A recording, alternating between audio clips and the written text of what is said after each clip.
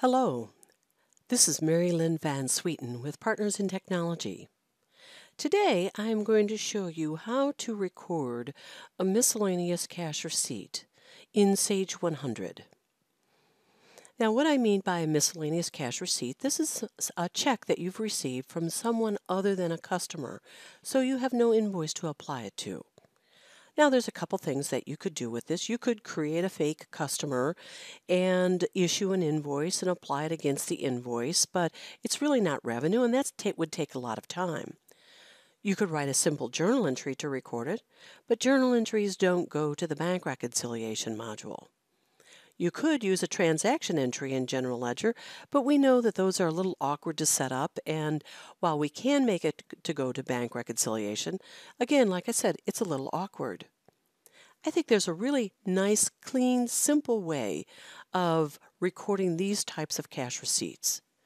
I'm going to go to the Accounts Receivable module, I'm going to go to the main menu, and I'm going to go to Cash Receipt Entry. I'm just going to select the next deposit number. I'm going to use my bank code D, and I'm going to use today's date. And I'm going to do a $50 deposit. When I come inside, I'm presented with the field of a customer number. Well, like I said, we don't have a customer number.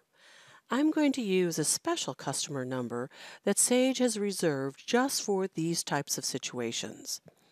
In my example, I'm using division, so I have to start with a division number, and then I'm merely going to type in cash. What happens, the name field opens up, and I can use this for whatever I want. I'm going to use it to record the memo of insurance reimbursement. Now, I could put who it came from, whatever I want, but the important thing is this is the description that's going to show up in the General Ledger. So you could put who the check came from, whatever it is that you'd like to do. I'm going to record my $50, and when I come to the Lines tab, you'll see that the invoice number field is grayed out. It's because I have no invoice.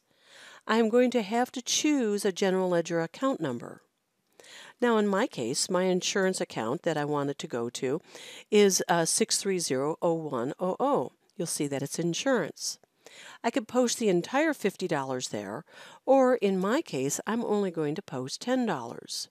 I can add some comments, or I can come, and then I could come to the next line, and I'm going to use my 630 account, but I want to use a separate division of my insurance, and I want the other $40 to go there. Once I click on Accept, I'm going to print and update this just like any other cash receipt in Sage 100. I'm sending this to Paperless Office, so we're going to see the PDF in just a moment, and then I'll be able to update. Here's my update. Had I made in miscellaneous comment, those comments would show up in here, but you could see here my insurance reimbursement. That's what's going to show up in my expense account in my General Ledger. So let's update this, and let's do the daily transaction register.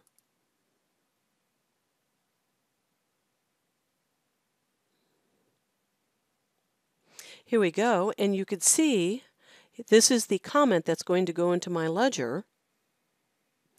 I'm going to update this, and now if I go into the bank reconciliation module, I'm going to come to Reconcile Bank, and I'm going to bring up bank code D, and let's look at deposits.